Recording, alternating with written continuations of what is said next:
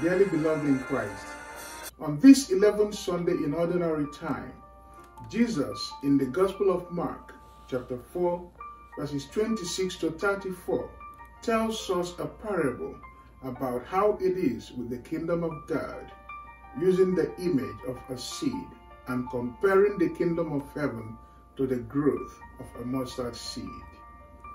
This gospel carries a significant message regarding faith and the kingdom of God. The growth of God's kingdom is dependent on the power of God, but not without the disposition of the heart on which it is planted. Today's gospel consists of two parables, each talking about seed. First, Jesus talks about a man who scatters seeds on the land, which over time sprouts and grows. When the grain is ripe, he goes for the harvest. Similarly, in the second parable, he talks about a mustard seed, which happens to be a very tiny seed, but when it is sown, it grows and becomes the largest of plants, with large branches providing shelter and comfort for the birds of the earth. The emphasis in these parables is the seed, which seemingly grows naturally on its own, but guided by the force behind creation. Like the kingdom of God, Jesus plants seeds of the kingdom in our hearts through his life and teaching.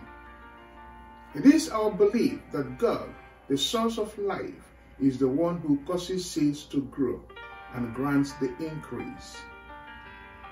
I give credit to my culture that celebrates the New Yam Festival, which is a celebration of thanksgiving to God for a rich harvest, an acknowledgement that God is the force behind the yam's growth and availability. God provides us with his grace, which can be referred to as the seed. And when we do his will, which is the planting, God, through his infinite kindness, grows his kingdom in our hearts. As required of him, the man in our parable today scatters on the land the seeds provided by God.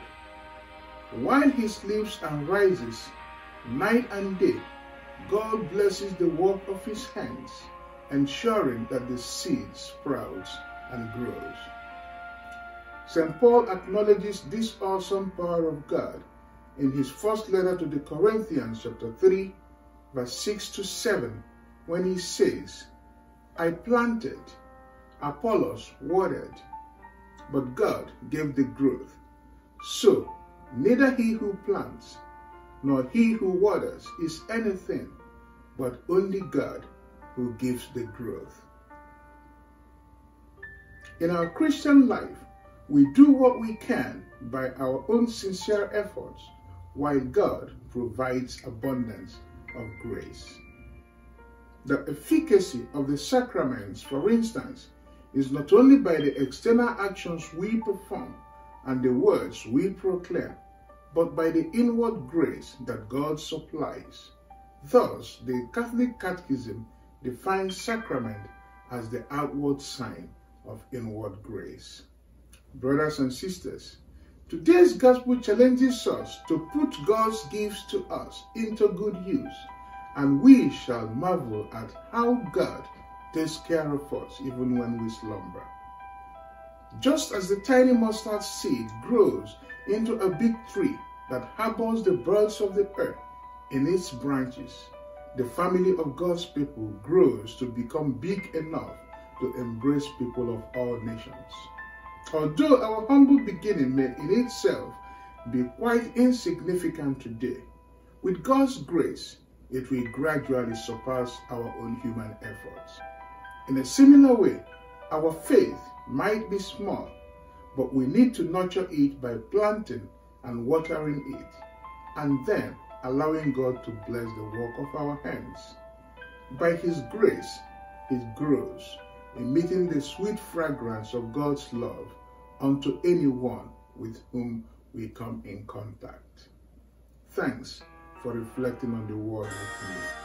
The Lord be with you, and Almighty God bless you the Father, the Son, and the Holy Spirit. Amen.